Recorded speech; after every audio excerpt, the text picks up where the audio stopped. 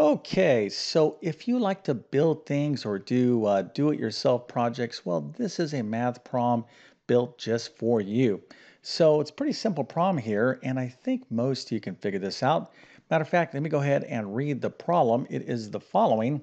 After making a 2-foot cube from a 4-foot by 8-foot sheet of plywood, how much wood is left? Okay, so this is the problem, and I don't think this is too difficult. Feel free to use a calculator if you think that's going to make a difference, but go ahead and put your answer into the comment section. I'll show you the correct answer in just 1 second, and then of course I'm going to walk through the solution to this practical math word problem step by step. But before we get started, let me quickly introduce myself. My name is John, and I have been teaching middle and high school math for decades. And it really is my true passion to try to make learning math as easy as possible. So if you need assistance in mathematics, check out my math help program at tcmathacademy.com. You can find a link to that in the description below. And if you like this video or enjoy this content, make sure to hit that like button and that subscribe button, as that definitely helps me out. Okay, so one more time, you're going to make this 2-foot cube from this 4-foot by 8-foot sheet of plywood. How much wood, how much of this plywood are you going to have left over? Well, let's go ahead and take a look at the answer. The correct answer is 8 square feet. All right, now there's a number of different ways you could approach this problem, but if you got the right answer, that is very exciting. Matter of fact, let's go ahead and celebrate by giving you a nice little happy face and A plus, a 100%, and multiple stars, so you could brag to your friends and family that indeed you are an expert, a certified professional in practical mathematics. So one of the things as a math teacher you always hear is like, when am I ever going to use this stuff in real life? Well, if you're in any sort of trade, like being a carpenter or anything else like that, you definitely need to know some mathematics. But irrespective whether you are a carpenter or not, everybody needs to know at least some level of math.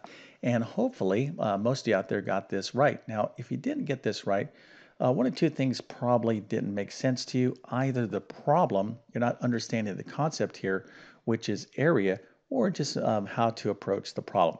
So here is our lovely math word problem. And what I like to do is use the rule of three. In other words, read a problem at least 3 times before you start doing anything here. So we want to make a 2-foot cube, right? So we need to understand what a cube is. And of course, I'll show you what a cube is in a second from this 4-foot by 8-foot sheet of plywood. And this is a pretty standard size of way plywood is sold. And of course, we want to make sure that, hey, one, we have enough plywood, but two, we'll probably have some wood left over, and that's what we're trying to calculate.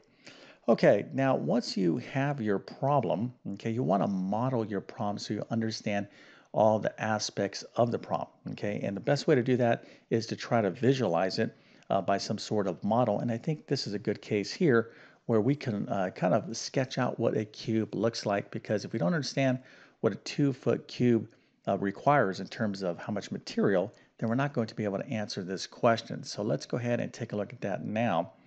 All right, so here is a kind of little sketch of a 2-foot cube. So a cube, is basically like a die, right? Some dice you throw. It's a square, right? So it's a solid square, and each side is 2 feet, okay? Because it is a square, and of course all the measurements here, the length, width, and height is the same, which of course is 2 feet. But what we want to do here is concentrate and make sure we understand how many sides are going to be required to actually build this cube. So we have to say, okay, well, here's one side, right? So there's one, there's two, okay, here's three back there, there's four. So we have 4 sides that go around, 1, 2, 3, 4, and then we have these sides right here. So there's going to be 6 total sides. Okay, we're going to need 6 sides to build this 2-foot cube, and each side has what measure? Well, each side is 2 feet by 2 feet. Okay, so we have 6 2 feet by 2 feet squares that we need to cut out of this plywood to construct this cube. All right, so let's go ahead and take a look at this problem in this way. So now that we understand that we need 6 sides of 2 feet by 2 feet, or 2 foot squares, right? 2 feet by 2 feet. We need 6 sides here, okay, or 6 squares of 2 feet by 2 feet to construct our 2-foot cube. Well, how can we measure how much material? Now, you always want to express this material in terms of area. Okay, this is where this is coming in here. So we want to calculate the area of this cube. How much surface area, or actually how much area is required of this plywood to construct this cube? Well, there's any number of different ways you can look at this, but let's just go ahead and do it this way. So we need 2 feet by 2 feet squares, right? So we had to cut all these squares out, and then we could get our glue out and our nails and construct this cube. So here's 1, 2, 3, 4, 5, 6 2 feet squares. Now this is, I'm just kind of building this out this way. A lot of you wouldn't need this model because you could just, calculate this in your head. But just for the purposes of fully explaining what's going on here, here is our little cubes, okay, our little squares actually. So each square is 2 feet by 2 feet. Okay, so 2 feet by 2 feet, how do we get the area of this square right here? Well, the area of a square is the side squared, or just the length times the width. So 2 times 2 is 4. Okay, so each one of these 2 feet by 2 feet squares has 4 square feet. Okay, 4 square feet. So that's the area here, here, here, and here, and here, and here. So the total square feet required to construct our little cube here, 2 foot by 2 foot cube, is going to be 6 of these, right? We need 6 at 4 square feet. So 6 times 4 is 24 square feet. Okay, so that's how many square feet we're going to need to construct our lovely little 2-foot cube here. Now we need to figure out how much square footage is in this 4 by 8 piece of plywood. Okay, so we're going to do that next. But before we do that, I'm going to ask you to do this, which is to consider subscribing to my channel. That really does help me out, but it helps me help other folks that are interested in math or need help in mathematics. So if you do choose to subscribe, make sure to hit that notification bell. And if you're new to my channel, I have over 2,000 plus math videos, from basic math to advanced math and everything in between. And I'm talking basic stuff like fractions all the way to stuff like calculus, so trigonometry, geometry, and a ton of algebra. So if you are interested in those topics, please check out all my content on my channel. I made it for you. Okay, so back to the problem. Here is our plywood, right? So we already figured out how much square footage we need of this plywood to build our 2-foot cube.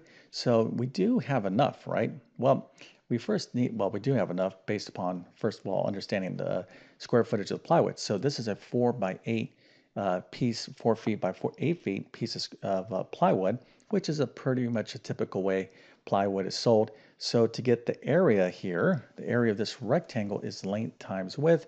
So 4 times 8 is 32, but 32 feet squared. Make sure you're using the correct units of measure.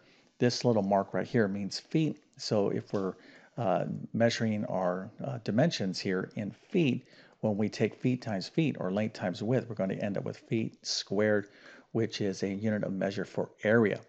Okay, so the plywood has 32 feet squared, and our cube, again, was 24 feet squared. So this is just very basic arithmetic, right? So we have 32 feet right here from our plywood. So we need 24 feet. How much plywood are we going to left over? Well, it's super simple. All we have to do is subtract 24 from 32, and we end up with 8 square feet. Okay, so this is the right answer. But let's suppose, you were still confused about this. Let's go back to our concept of this cube, okay? So if you understand the cube in terms of how many 2-foot pieces, 2-foot by 2-foot squares we need, remember we need 6 2-foot by 2-foot squares to construct this cube. So what we can do, okay, is you can be like, well, I'm going to split my 4-foot by 8-foot piece of plywood in half, right? So if I cut my 4-foot piece of plywood in half this way, I'm going to end up with 2 pieces right here. This is going to be 2 feet, and this is going to be 2 feet, right? That'll be like these little strips right here. And then I can just go down the mark right here. If I cut this 8-foot, the plywood this way, okay, this is going to be 4 feet. But if I cut it again, I'm going to have 2 feet and 2 feet. So this would be 4, this is 4, so this is a total 8. So I could kind of just slice up my piece of plywood in all these 2-foot squares like this. So after doing this, I could be like, all right, well, how many pieces out of all these guys right here do I need to construct my cube? Well, we need 6. I need 1, 2, 3, 4, 5, 6. And so how many remain?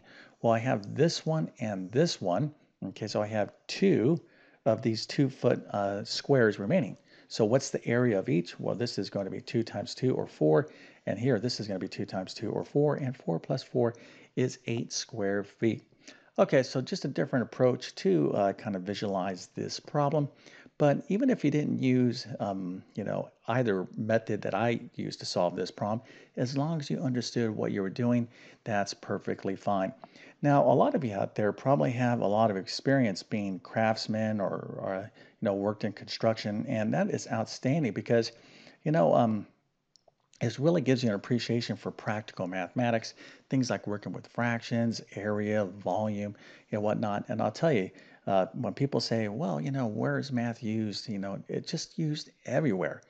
Now, if you want to kind of brush up on some basic mathematics in terms of area and volume, basic geometry, let me give you a couple suggestions. One, I have a ton of additional videos on my YouTube channel on various basic geometry topics. But if you want to learn a little bit more about geometry, let me go ahead and give you a few additional recommendations. So one, I have a couple of chapters in my pre-algebra course.